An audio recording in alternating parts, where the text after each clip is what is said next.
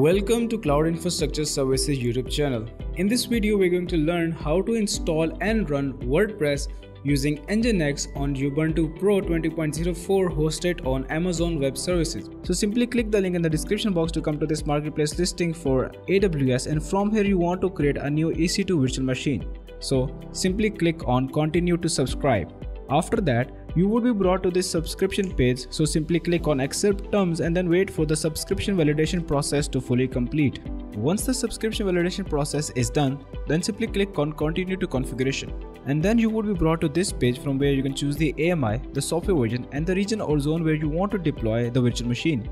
So once you're satisfied with the settings, simply click on continue to launch. After that, you would be brought to this page from where you have two different launch options for the virtual machine, and the first one is to launch the virtual machine from either this website, and the second one is to launch it from the EC2 management console. So I'm going to change it to launch through EC2 and then click on launch. Now that is going to open up the EC2 management console in a new tab. Now within this tab you can customize your virtual machine. So give your virtual machine a deployment name, so I'm just going to call this one as WordPress, and then scroll down and make sure that the image is the one that you got from the link in the description box. After that, scroll down and choose the instance type according to your requirements, and then choose a key pair by either creating a new one or by choosing an already existing one. Remember that this is the key pair that we would be using to connect to the SSH service of our virtual machine. After that, scroll down to the network settings and make sure that you allow HTTPS traffic and HTTP traffic so that we can access our WordPress website outside of the SSH terminal. Once that is done, simply click on launch instance to start the installation of virtual machine. And then you will need to wait for the deployment process to complete. Once the deployment process is done, the next step is to connect to our virtual machine using an SSH connection. Now for this, simply click on view all instances. Then you will be brought to this page where you can see all of your virtual machines. Now the virtual machine that you newly created is listed right over here. So simply right click on it and then choose connect. And then head over to the SSH client tab. From this page, you're going to simply copy this command, open up a command prompt, paste in the command by simply right clicking inside the command prompt, and then you're going to replace this path for the path where you have downloaded your private key. Once that is done, simply hit enter and you would be prompted about the connection that you're going to establish. So simply type in yes and then hit enter once more. And then after a few seconds, you would be connected to the SSH service of your virtual machine. From here onwards, we can start using our virtual machine for WordPress installation. Now the very first step for the WordPress installation is to actually install Nginx. Simply click the link in the description box to come to this blog post by CIS, which contains all of the commands that I'm going to be using to set up my WordPress using Nginx on AWS. So the very first command is to apt get install nginx-y. So copy this command, come over to the terminal and simply type in sudo space -i and then hit enter. So this basically switches over to the root user so that we do not have to write the command sudo for every command that we are going to run for the WordPress installation. Once that is done, simply paste in the copied command for the Nginx installation and then hit enter. Now this command is going to download and install Nginx on your newly created virtual machine. Now once that is done, we want to restart or start the service of Nginx, and then we want to enable Nginx as well. So the command is systemctl start Nginx and then hit enter. After that, type in the command systemctl enable Nginx. Once that is done, the next step is to actually install PHP. So head over to the blog post and copy this command. Now this command is not going to install PHP, rather it is going to install PHP command line interface, file package manager, MySQL, JSON and so much more. So copy this command, head over to the SSH terminal, paste in the command and then hit enter and wait for the installation process to fully complete. Once the installation process is done, we need to start the PHP FPM. For that, simply come over to the blog post and copy these two commands and paste them in the SSH terminal and then hit enter. Once that is done, we need a backend storage for our WordPress. So we are going to install MariaDB. Come over to the blog post, copy this command to install MariaDB, paste it inside the SSH terminal and then hit enter and wait for the installation process to fully complete. Once that is done, we need to enable the services of MariaDB. So simply type in the command systemctl start MariaDB, and after that simply type in the command systemctl enable MariaDB. Once that is done, you can move on to the next step. Now the next step is to actually head inside the MariaDB and create a database for WordPress. So simply type in the command mysql to head inside the shell of mysql. And then come over to the blog post and copy this command to create a database named as WordPress DB. Now if you want to name your database something else, then simply replace the name right over here.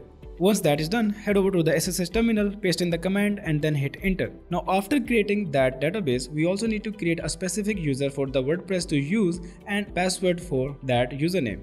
So come over to the blog post, copy this command. So the username is WordPress user and the password is this one. So make sure to simply change these credentials with whatever you like.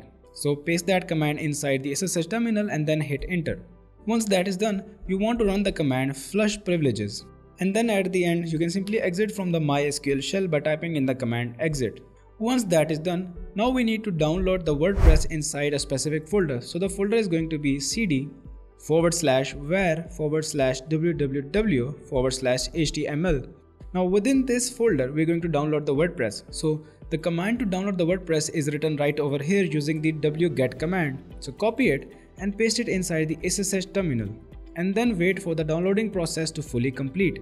Now once the downloading process is done, you can see that it is a compressed file, so we need to extract it using the tar application. So simply copy this command, which is going to extract it, paste it inside the SSH terminal and then hit enter. So that is going to take that compressed file and extract it in the same folder as /var/www/html. After that, we need to change in the ownership of the folder that has been extracted. So if I simply type in the command ls, you can see this folder right over here, which is WordPress. So I need to change in the ownership of this folder. So copy these two commands and paste them in the SSH terminal and then hit enter. Now once that is done, we need to head inside that folder. So cd space WordPress. Now within this folder, if I simply type in the command ls, you can see that there is a file named as WordPress configuration sample.php.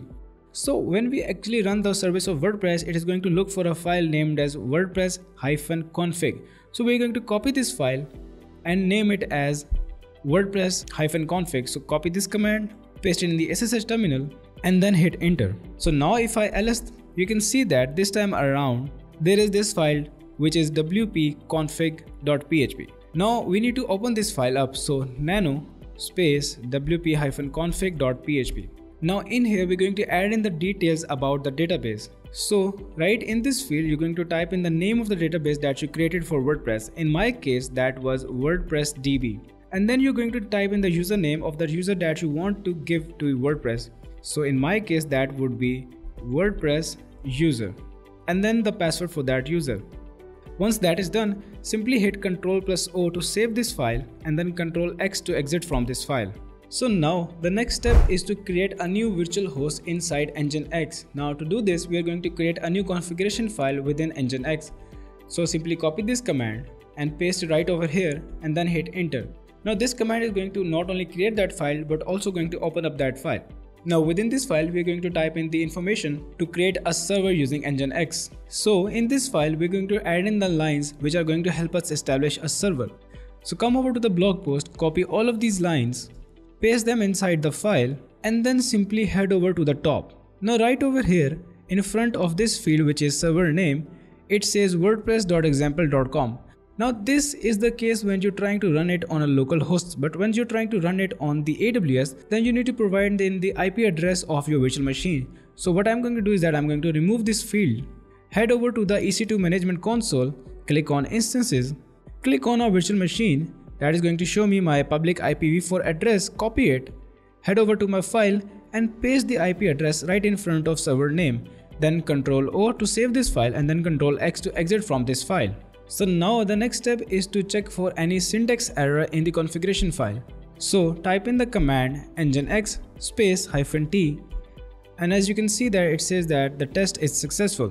Now all we need to do is simply type in systemctl restart nginx to restart the service of nginx, and then we can run systemctl space status space nginx to see the status of nginx, and it says that it is running a high performance web server. Now to access your WordPress that you just launched on Nginx, simply come over to EC2 management console, copy the IPv4 address, open up a new tab and then paste in the address and then hit enter. So doing so would open up this page on your screen. this is the first time installation guide for WordPress. So simply choose the language that you want to go with. After that, it is going to ask you to provide the details about your site. So I'm going to simply name my site as CIS. And then the username, so I'm going to name it as admin123. Remember that this is the username of the administrator account of the website CIS. And then you're going to simply type in the password. So for the sake of this video, I'm going to go with a very weak password. And then you're going to provide in the email. So it is going to be test@test.com. Make sure to provide a valid email. Once you're done with all of these settings, simply click on install WordPress to actually start the installation of WordPress. Now once the WordPress has been installed, it is going to show you this prompt. Now you can start using your WordPress on your newly created website, which in my case was CIS, by simply clicking on login. And then provide the username, which was admin123, and the password, which was admin123 for me. And then click on login. Doing this would bring you to the dashboard of WordPress, and this is your website, which is CIS, and you can visit it by simply clicking on visit site. Now that is how you can install and run WordPress using Nginx on Ubuntu hosted on Amazon Web Services. Additionally, you can check out the WordPress single sign-on plugin that is developed by the WordPress security experts. Now this plugin comes with a lot of different SSO features, which are WordPress single sign-on, attribute mapping, protecting your website because this is developed by the security experts, and auto redirecting of SSO, and most importantly, it has the WordPress role mapping. It even has the multi-environment support for migration, development, staging, and production stages. It has single logout and it can be used to automate the user creation. So the link for this WordPress SSO plugin and the blog post for SSO plugin would be in the description box as well. That also brings us to the end of this tutorial. Now if you have any queries regarding this tutorial, make sure to leave that query in the comment section down below and we will get to you as soon as possible. And make sure to check out the link in the description box for the step-by-step blog post on how to set up WordPress on Nginx on Ubuntu hosted on AWS. And finally, if this video has helped you in any way, make sure to leave a like and subscribe to the channel.